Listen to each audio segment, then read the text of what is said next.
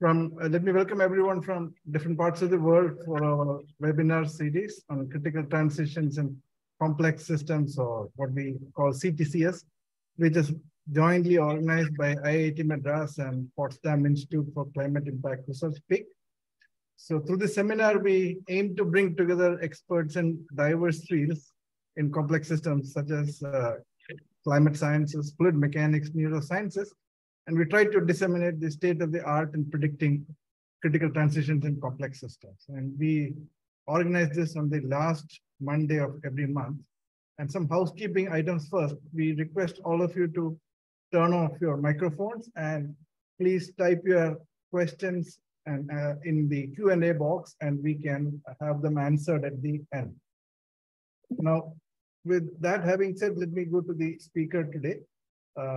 We have a very famous speaker, Dr. Holger Kantz from Max Planck Institute for the Physics of Complex Systems. Professor Kantz studied physics at the University of Wuppertal, Germany, where he obtained his diploma in 1986 and his PhD in 1989 under the supervision of Peter Grasberger. In 1995, he obtained a group leader position at the newly founded Max Planck Institute for Physics of Complex Systems in Dresden, Germany, where he has stayed till then. His scientific interests today cover dynamical systems, stochastic process, long-range temporal correlations, atmospheric dynamics, and extreme events. Through his affiliation with the Technical University of Dresden as an adjunct professor of statistical physics, he has now supervised more than 25 PhD students. So I'll give the floor to, I'll stop sharing and give the floor to the reputed Dr. Holger Kantz, and everybody's eagerly waiting for his talk. Thank you. Yeah, thank you very much for the very nice introduction and for the invitation to talk today here about some of our research, which is not directly related to critical transitions, in contrast to what you just said, but it's about instability in dynamical systems, and in particular, it's a kind of extreme form of deterministic chaos, which might happen in spatially extended systems, and in particular in the atmosphere, and therefore, I guess, is of course also of relevant for climate simulations and weather forecasts. So I will introduce the main concept here, which is related to intrinsic hierarchies and cascades in a given dynamical system, and which in the end, if there were no cutoffs due to physical constraints, would mean that the Lyapunov exponent of the system were infinite. And this gives then some rise to our ability of the system to forecast. Can you please share your screen? Sorry? Sorry, yeah, the share screening. You are right. I do it immediately. Oh, sorry. Here it is. Can you see my screen? Yes, absolutely. Very nice. Thank you. Okay, good. Yeah, so the title of the talk is Power Law Error Growth Rates, a dynamical mechanism for strictly finite prediction horizon. And I acknowledge here my three co-authors, which by chance all start with a B in their second name. But of course, this is not a requirement to collaborate with me, just by chance. So, all of you are aware of the notion of classical chaos, which means that we have sensitive dependence to initial conditions, and that means that infinitesimal perturbations of an initial condition will lead to a completely different trajectory, and on finite times we will see an exponential divergence of such nearby initial conditions.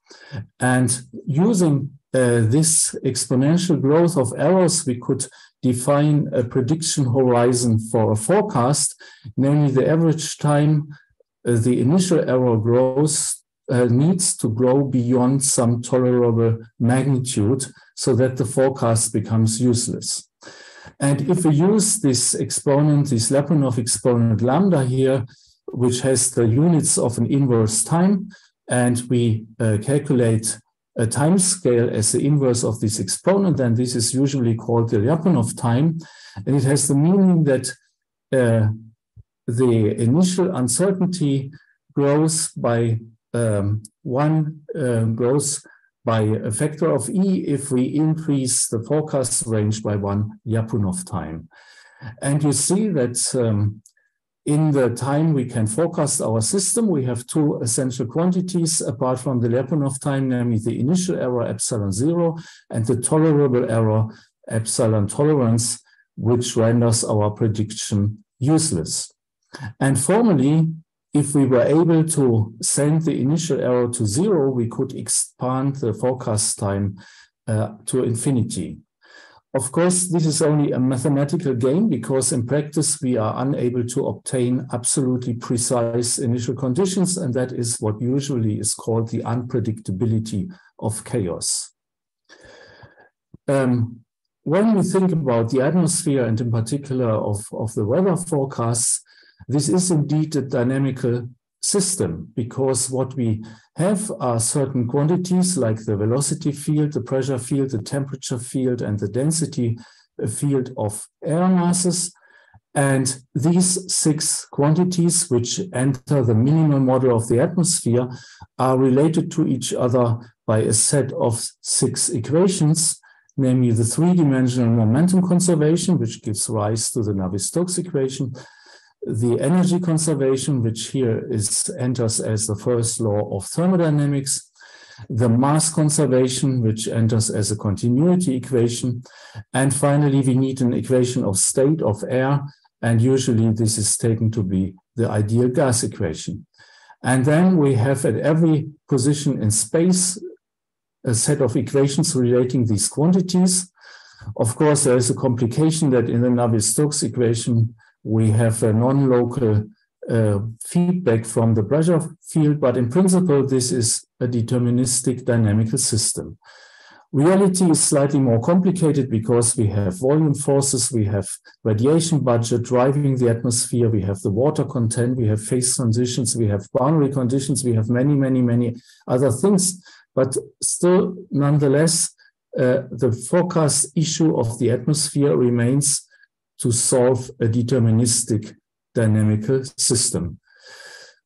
Actually, it was Edward Lorenz who already, 60 years ago, was able to reduce the model for Rayleigh-Bénard convection to a 3-dimensional system of ordinary differential equations, which nowadays in the nonlinear dynamics community, everybody knows very well.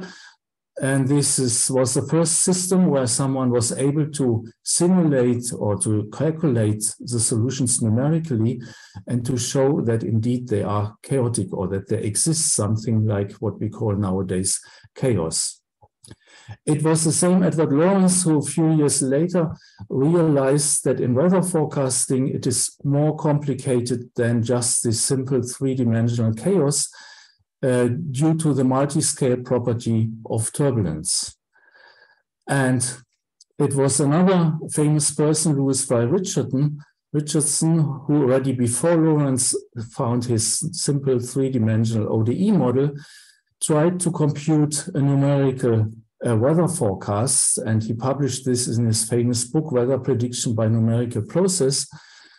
And he was essentially using these 6 coupled partial differential equations I was showing before, discretizing them in space and time and calculating by hand a 6-hour weather forecast. And it took him about 6 weeks, at least this is what was reported. And he had the vision to create a huge parallel computer using humans as computers and to thereby propagate the current state of the atmosphere using these deterministic equations. And he had a message passing interface, which was supposed to consist of paper sheets. So he was extremely visionary. And nowadays we have these things implemented on the computer. And the left panel here shows results from the European Center for Medium Range Weather Forecasts about the gain in accuracy of weather forecasts over the time. Maybe almost invisible is the labeling on the horizontal axis, which issues the year at which the corresponding forecasts have been performed. And on the vertical axis, you see a so-called correlation coefficient, which shows the accuracy of the forecasts on a logarithmic scale. And what we see here is that as a function of time, starting in 1983 up to most recent, the forecast skill has improved.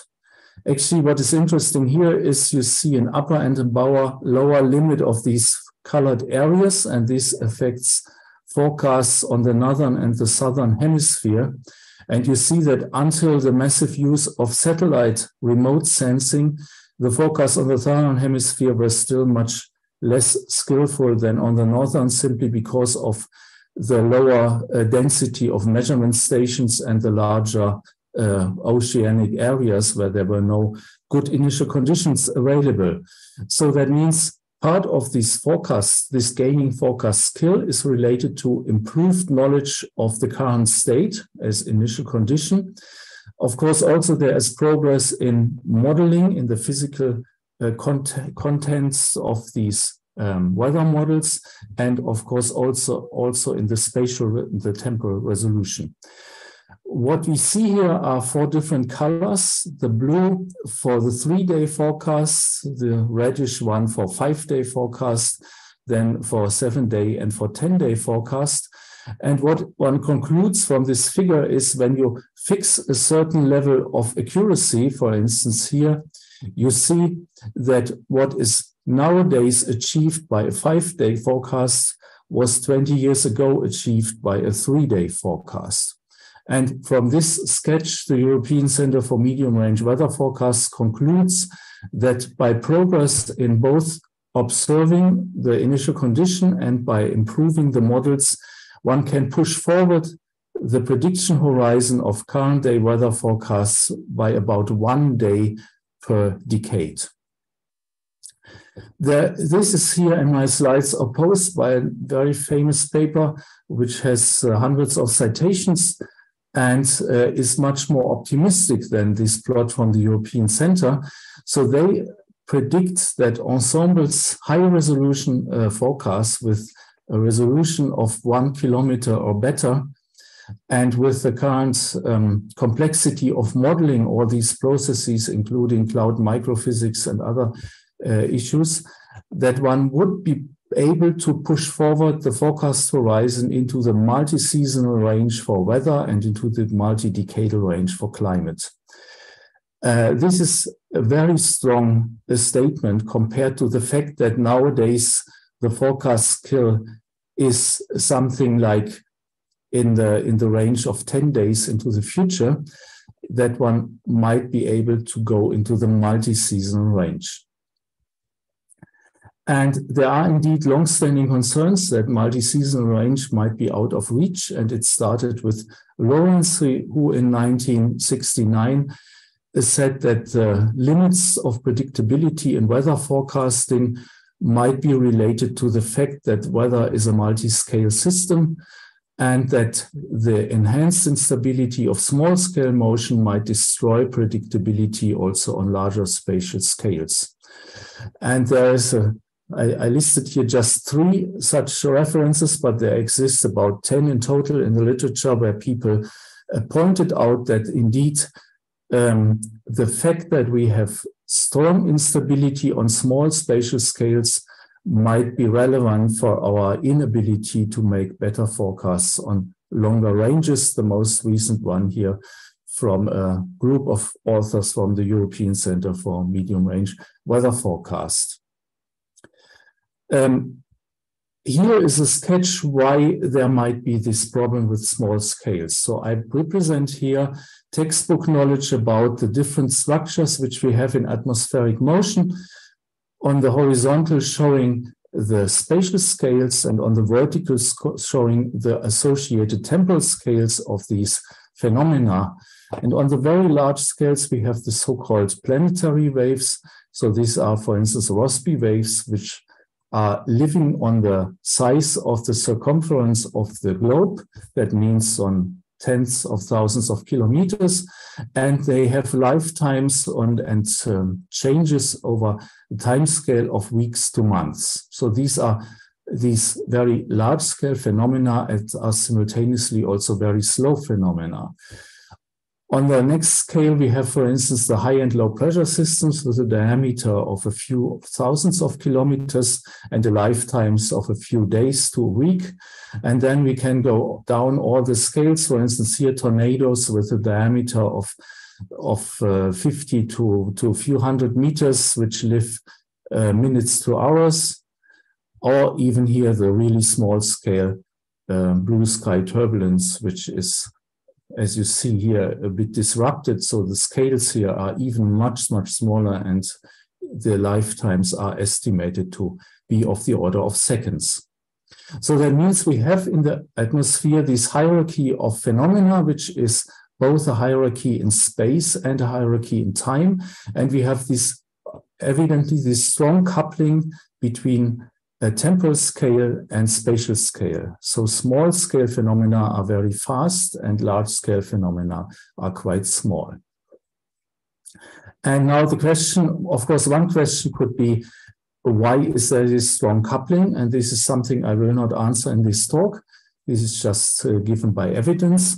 The second is now, does this instability on small scale have effects on our ability to predict on the large scales? Because evidently, when we make weather forecasts, we are interested essentially in the lifetimes or on the horizon of these low and high pressure systems, and related to that of convection and moisture transport.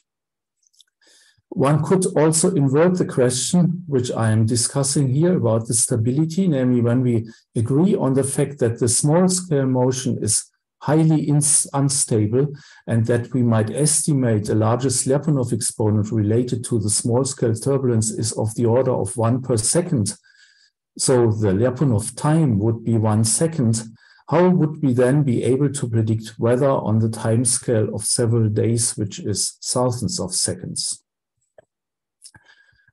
And the answer might be given by, by the fact that the error growth rate is not a constant as in low-dimensional simple chaos, but it might depend on the scales and the magnitudes of errors as shown here. So in the error, in the time evolution of the error, there might be a magnitude or scale-dependent exponent here and not just a constant. And actually concepts like that had been proposed already more than 20 years ago as a so-called finite size Lyapunov exponent. Finite size Lyapunov exponent exactly means that the error growth rate is not a constant, the one which we find in the infinitesimal limit of infinitesimal errors, but that it might be related to the magnitude of errors. And we tried to interpret this in the spirit of these atmospheric dynamics by considering what would happen if our error growth rate, that means the scale-dependent kind of Lyapunov exponent, were an inverse power of the error magnitude. That means small-scale errors would have a strong error growth rate, and large-scale errors would correspondingly have a low rate, governed by this negative power here. And if we insert this in the time evolution of errors, then we find essentially a power law for the growth of the error as a function of time. So this error growth here is dominated by t to the power 1 over beta. And if we then invert this for the prediction horizon by using some tolerable error magnitude, then we see that even in the limit that the initial error goes to 0, there is a finite prediction horizon which only depends on the tolerable magnitude of the error. So this assumption that we have an inverse power law for the divergence of the error growth rate has two conclusions, or would explain two things. It would, on the one hand, explain why we can predict rather far into the future, namely simply because the error growth slows down the bigger the errors become. But it would, on the other hand, say that we are not able to push this forecast horizon more into the future by ever increased precision of the initial condition. And I try to show this in this sketch here, where we have the linear time axis on the horizontal and we have a logarithmic axis for the error on the vertical. And the classical exponential error growth, which is predicted by having a constant Lyapunov exponent, refers to the blue lines here. So the error grows exponentially in time, and on the semi-logarithmic axis, this is just straight lines. And if we assume that here we have the tolerable error magnitude beyond which our forecast becomes useless, then we see when improving the error, the initial condition error, reducing it by 1 order of magnitude, we would push forward the forecast horizon by 1 Lyapunov time. This is what is the classical concept of chaos. If now instead we have this power law error growth, which comes from the power law divergence of the error growth rate, we would observe these orange lines here, which are curved, and where on the one hand, the flattening here allows us to make predictions over considerable time intervals, but on the other hand, the steepening at the low values would render the gain in precision into shorter and shorter time intervals into the future. So that means improving the initial condition error would not bring us equal time intervals into the future, but would give us less and less gain.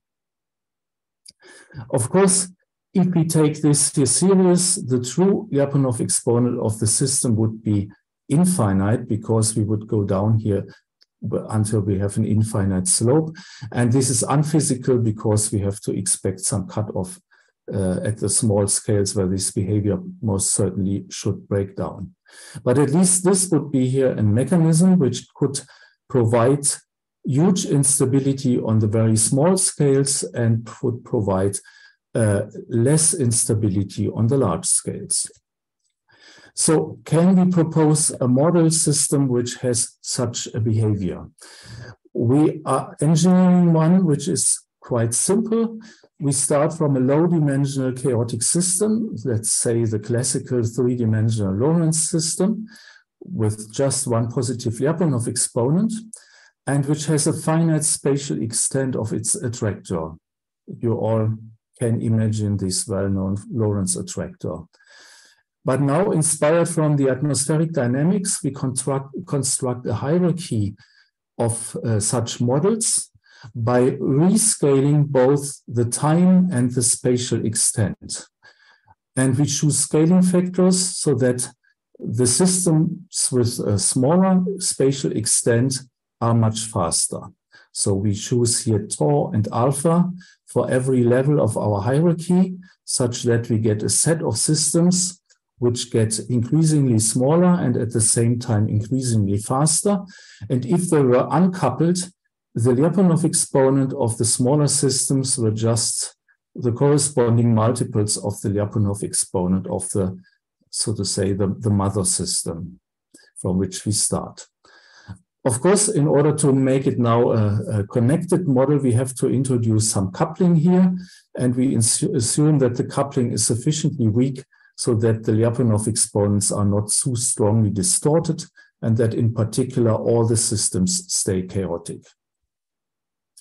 So now for the suitable choice of these constants, tau and alpha, we have a top-level system which has a large attractor diameter and is slow, and we have a set of smaller and smaller systems which are faster and faster.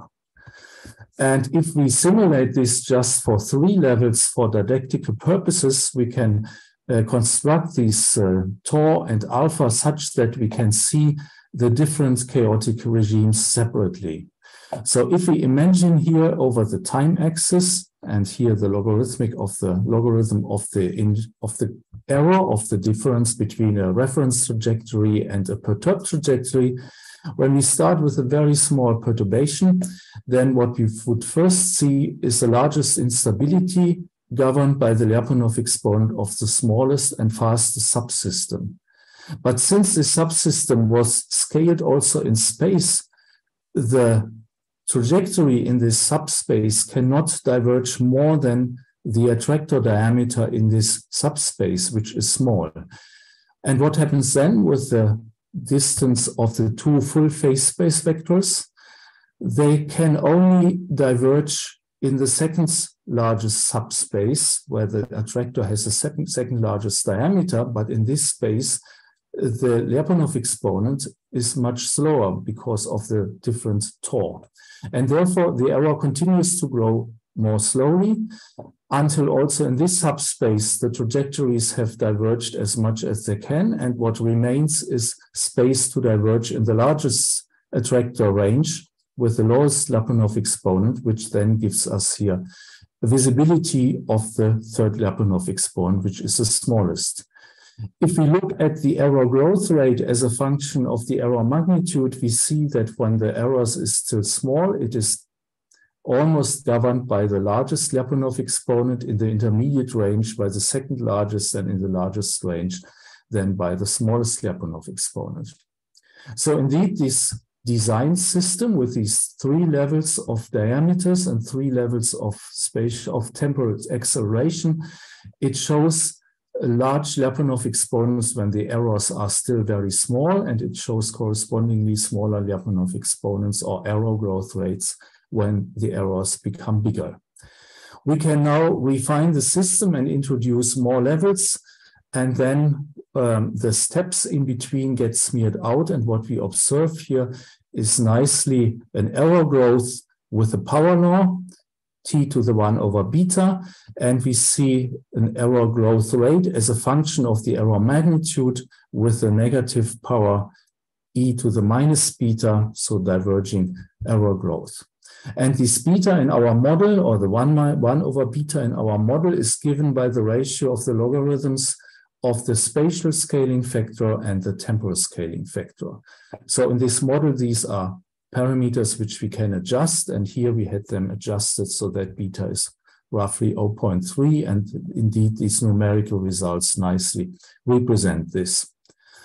As said before, in physical systems, we have to expect some cutoff in these behaviors here, and here, of course, having only 5 levels, there is a finite fastest Lyapunov exponent, which leads to a cutoff in the error growth rate at some constant value, only on a finite range of times and a finite range of errors. Okay, but this shows one can construct a model where indeed such a diverging instability at small scales can be found. So this was still a coupled low-dimensional system, and the question is whether one can also propose more realistic models of the atmosphere, which should be spatially extended systems. And together with my collaborator Ünek Bednar from Prague, we have designed, similar to the Lorentz model from 1996, a system which is spatially extended and has 3 spatiotemporal scales. That means it has 3 length scales and 3 time scales.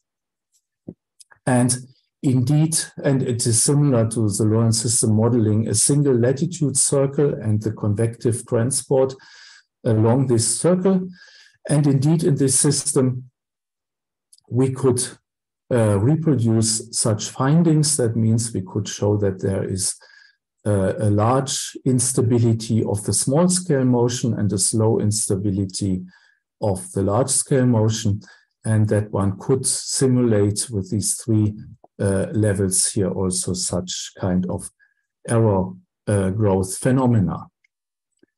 But this also still was a not so physical system, and therefore together with Burak Buranur, we were trying to simulate turbulence, a really truly turbulent system.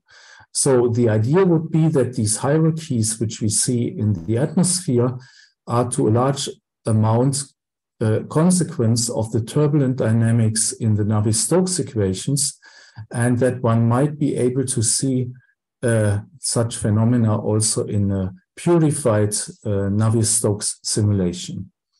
So what we were using here is really a three-dimensional domain in a cubic with periodic boundary conditions and with some forcing in order to generate here some turbulent motion in this unit cell. And then we were comparing the direct numerical simulations with so-called large eddy simulations on different spatial cutoff scales. So large eddy simulation means that one expands the motion in suitable modes, such as Fourier modes, and introduces a cutoff at a certain high wave number or short wavelength, and then applies a so-called closure scheme. That means the leakage into the non-resolved degrees of freedom has to be compensated by some average back action of these, which then is a so-called closure scheme. And one has then explicit control about this cutoff scale, and the general idea of these large eddy simulations is that one has a faithful representation of the dynamics on scales which are much bigger than this delta, and of course one ignores everything which is below this delta. And if we now perform these numerical simulations, we see two interesting phenomena here. The one is one should report the units of the cutoff length delta and also of our Lyapunov exponent in so-called Kolmogorov units. That means in units which are adapted to the Reynolds number of the system. And then we see here a nice data collapse of simulations for three different Reynolds numbers from 20,000, 30,000, and 40,000.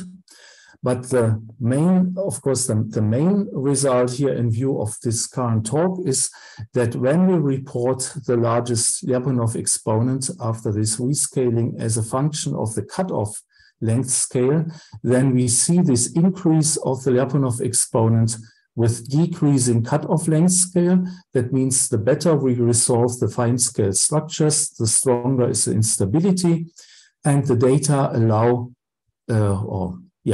us to fit an inverse power, a diverging power law here with this power beta, which in this case is about -1/4.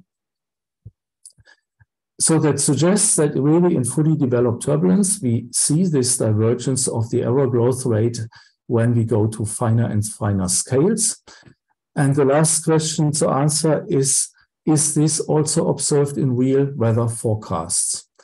And unfortunately, we are not able to run experiments, numerical experiments for error growth in such weather forecast schemes ourselves, but we found a nice paper in the literature, which is now almost 20 years old, where people from the Maryland group had performed such error growth experiments with the global forecast system of the National Center for Environmental Prediction. And what they did was running a trajectory as the so-called ground truth, and then perturbing it with an initial perturbation of a given magnitude, and then studying how, as a function of time, these two trajectories diverge from each other, and report this divergence rate or error growth rate as a function of the current relative error magnitude. And what they see here in their paper is this cloud of data. So in agreement with what I was saying, they see a large instability. That means a large error growth rate for very small error magnitudes. And when the error magnitude increases, then this error growth rate decreases and goes down. What you also see is that at that time, they were trying to fit this behavior in a rather complicated way and were conjecturing different regimes. And we instead were using this plot, scanning it with some suitable scan mechanism where you position a little cross on every data point and then press a button and you get the coordinates of this data point. So we were scanning the data from this original plot here, not all, but a huge amount here and a few also here, and representing them on a doubly logarithmic scale. And you see not perfectly matching, but rather convincingly that these data are compatible with a power law with a negative power of minus 0.6 something. And we can also fit a prefactor here, which we still also need in order to then insert that into our equation for the prediction horizon. Assuming the tolerable error is 1, as in this plot here, it's normalized with respect to some error already in the original paper. Plugging in these constants here, the prefactor and the exponent, and we come out with the forecast horizon of this particular weather forecast scheme of something like 2 weeks. So this all matches quite nicely. We have a concept for a scale-dependent error growth rate. We have a toy model, this engineered hierarchical model of Lorentz attractors, which is able to produce such a behavior. We have a spatially extended toy model inspired by the Lorentz 96 model, where we can confirm that this behavior exists. And finally, we have this reanalysis of data from the literature, which also matches quite nicely this image, this concept, and also gives us a value for the prediction horizon, which is in the range of current days forecast limits. Nonetheless, there is still one interesting issue, namely this was an exclusive consideration of the so-called initial condition error problem. Indeed, we do know that high-resolution weather forecast systems like the one from the German Weather Service or from the Météo France, they are run for short time only.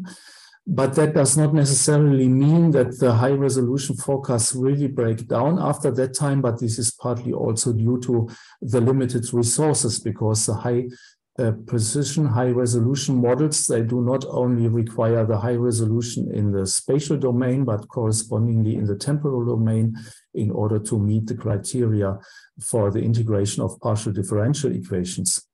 So what is ignored when I say the high resolution models, they have high instability and therefore might not lead to high resolution forecasts in the long run. The issue which is ignored is that, of course, the low resolution models, which might have less instability, have in addition their model error. That means in order to evaluate prediction skill, one should not rely on these error propagation experiments as we were doing, but one really has to compare the model forecast to reality. And this is done by running a forecast and by having an observation, and then, for instance, computing the average root mean square prediction error as the square difference between forecast and reality. And now we have recent work where we did not, of course, make real forecasts and have real reality, but where we have a high resolution model and a low resolution model of the simplified Lorentz 96 spatially extended system, and where we make forecasts with the low resolution or with the high resolution model and compare it to the solutions of the high resolution model. And the first preliminary results, which I cannot show you in quantitative detail right now, because it's work still in progress, indicates that although in the high resolution models, the ensemble spread is much faster than in the low resolution models, the forecast error, the root mean square forecast error, nonetheless is better in the high resolution models. Simply because the accumulated model error of low resolution models renders the forecasts less relevant for reality or less reliably. Okay, so then thereby I'm at the end of my talk, and I want to summarize and also to mention here a few other open issues. So I introduced here a concept for an extreme form of deterministic chaos where the Lyapunov exponent, the true mathematically defined Lyapunov exponent, would go to infinity. Of course, this concept would be an idealization because every physical system has cutoffs at small and at large length scales. The true Lyapunov exponent still would be finite. And in particular, in the fully developed turbulence, where we were studying numerical simulations, we all know there is a Kongarov length scale or the dissipation length. And below the dissipation length, all turbulence disappears due to viscous damping. And therefore, that would set a low scale epsilon at which this behavior will flip, and then there will be no instability anymore. But if we assume such a behavior of the error growth rate, then such a system would have a strictly finite prediction horizon because we cannot gain by improving the initial condition, the knowledge of the initial condition. We were able to verify such behavior in toy models, and in the 3D turbulence models, we also reanalyzed error growth experiments with operational weather forecasts, which supports this idea. However, there are some open issues, and if you were listening carefully, or if my explanation were sufficiently accurate, you might have seen that in the low-dimensional model and also in this concept here, I'm referring to the error magnitude. But in the atmospheric physics issue, I was referring to length scales. So there is an issue about the interplay of spatial scales in a spatially extended system and of the error magnitudes in this simplified concept of having a divergence of small magnitude errors. There is a second issue, which is in particular referred to in the literature, which I was shortly mentioning, namely that there might be a difference between three-dimensional and two-dimensional turbulence in terms of this instability here. And then there is the final issue I was already mentioning, whether high-resolution models, which are less stable than the low-resolution models, whether nonetheless they might be able to deliver better forecasts also in the long run due to the fact that they have smaller model errors. Yeah, with this, I want to thank you for your attention, and I'm looking forward to your questions. Thank you very much for this very nice talk. The results are really interesting. So I request the audience to type their questions in the Q&A box. And in the meanwhile, maybe Jürgen can start off with questions. Yeah, maybe I have a, if I may, I have a general question. This approach you have developed, Holger, is very interesting. I mean, also with the development of the toy models. Could one also think to apply this to other systems with turbulent nature, as Sujit is studying with thermoacoustic instabilities and so? Do you think this could be a way to simplify, in some sense, the full equations, but to have nevertheless a good model description? I think that is possible in cases where there is some intrinsic hierarchy of length scales and spatial and temporal scales. So I was motivating the whole problem here by showing these different atmospheric phenomena. And in other systems, also perhaps in neuron systems, if one can produce a certain evidence that there are large-scale phenomena which are slow and small-scale phenomena which are fast, then I think that both the conceptual modeling in terms of such coupled building blocks with rescaling space and time, and also the issue itself that we have perhaps a finite prediction error, a finite prediction horizon, that this can be transferred to such other systems as well. Mm-hmm. Okay, thank you. Yeah, have you seen this kind of behavior in other kind of chaotic systems? No, I must frank and say, no, we have focused on this issue of atmospheric dynamics and of the corresponding of the Navier-Stokes equations, because this is, of course, at the heart of atmospheric dynamics. But we have not yet looked into other systems where it might be present.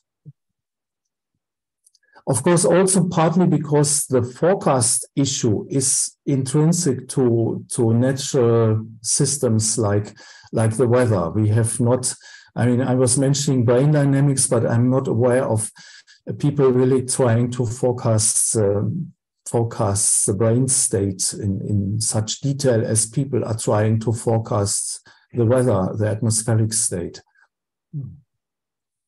But I think this work would be of a lot of interest to fluid mechanics who try to predict other kind of fluid phenomena also. For example, as Jürgen mentioned, predicting the highly turbulent flow inside engines and so on. I think this method will be very much applicable and seems very interesting.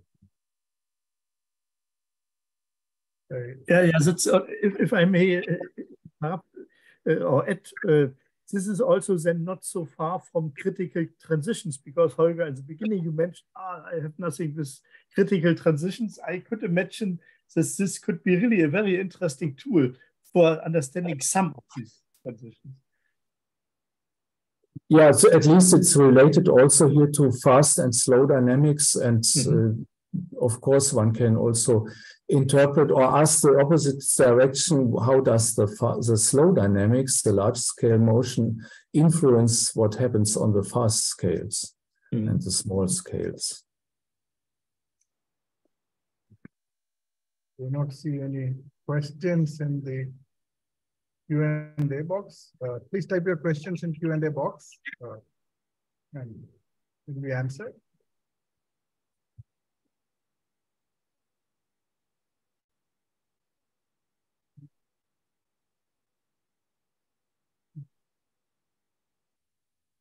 But if there are no one point, what you mentioned is slow fast system.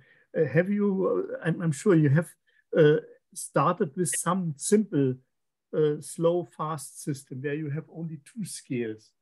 Is this then already? Can you reduce your approach also to such systems, or is it trivial? In a two-scale system, you would perhaps, I mean, yeah, in some sense it's trivial, because then the fast scale sets the Lyapunov exponent of the system, and you would presumably detect immediately that there are just two scales. But of course, one could, in a two-scale system, try to replace the fast scales by some stochastic process and say, I don't care about the fast scales in detail. I want to simplify the model. And then one would arrive at a system, at a model for the slow scales plus some kind of noise. And we have done some work in the past about exploring then the properties of the noise. That means the correlation structure and things like that. And then one would presumably follow a different modeling approach and introduce multiplicative noise, because the statistics of the small scales then might be influenced by the values of the large scale variables. So that's some feedback which introduces a kind of multiplicative noise.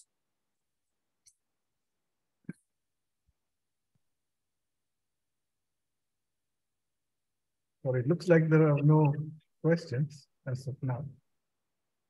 It's not a problem. So, yeah. So I think I'll take this opportunity to thank you for this very nice talk. And the next seminar will be on May 29 by Professor Michael Small from the University of Western Australia. So thank you once again for the very nice talk. It was very interesting and a lot of ideas to work on now. Thank you very much. Yeah, thanks a lot for giving me the opportunity to present this. Okay, great. Right.